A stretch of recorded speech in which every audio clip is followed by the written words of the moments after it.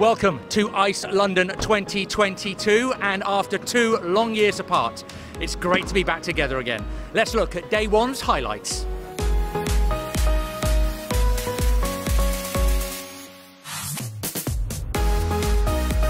The show opened in fine style as people streamed into Excel London, eager to meet customers face to face, see the latest technologies and innovation, and learn what's next for the industry.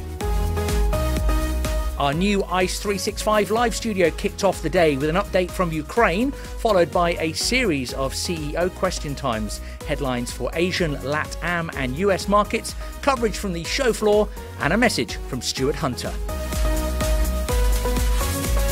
The esports arena is back this year, bigger and better than before, with a live Apex Legends showcase featuring top esports team Vex battling against the public. We heard keynote speeches from Ultraplay, ESG Gaming and Checkout.com on how you can best utilise this exciting market. Now in its 5th year, the Consumer Protection Zone returns for its biggest ever outing in a year when responsible gambling remains a top priority for operators worldwide.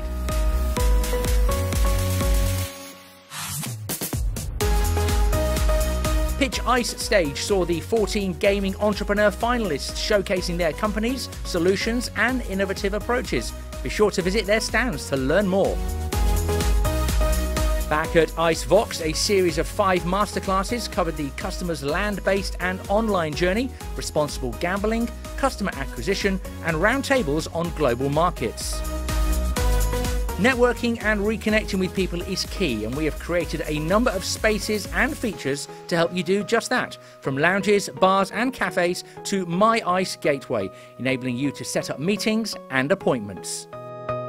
So you can stay up to date with all the latest show news, of course, on our channel ice365.com and on social media at ice365 Global. And we'll see you tomorrow for day 2 of ICE London 2022.